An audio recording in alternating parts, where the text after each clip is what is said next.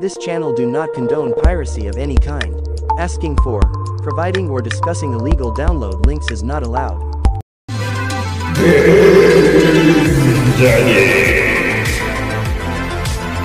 Hello Game Daddies. Game Daddy here, and welcome to our channel where you're never too old for video games, and we're all about to dive into the world of Android emulation.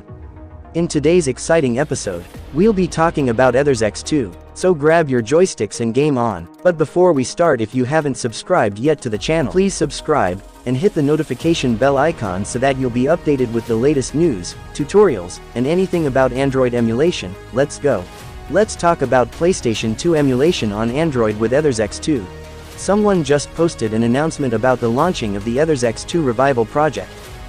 Greetings, Android community. We're excited to announce the launch of the AETHERSX2 Revival project, a dedicated effort to revitalize the development of the open-source AETHERSX2 PS2 emulator for Android. Building on the foundation laid by Antonio's 66690's fork of the 2021 AETHERSX2 libEmucore source code and the recent decompilation of the AETHERSX2 v1.5-4248 APK, our team tentatively, ShadChamp, MinonXD, and Mr.Purple 666 is committed to pushing the boundaries of Android PS2 emulation. Our project is currently hosted on a private Lithuanian GT server. What we need: we're looking for passionate developers to join our cause. Whether you're a seasoned emulator developer or someone looking to contribute to an exciting open-source project, we welcome your skills and enthusiasm. Together, let's create the PS2 emulator the Android community truly deserves. How to get involved? Contact.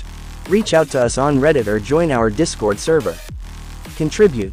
We're looking for help with everything from core emulation improvements to all UX enhancements and testing. Let's make AETHERSX2 Revival the gold standard for Android PS2 emulation. Inspire me to make more videos like this by subscribing to the channel.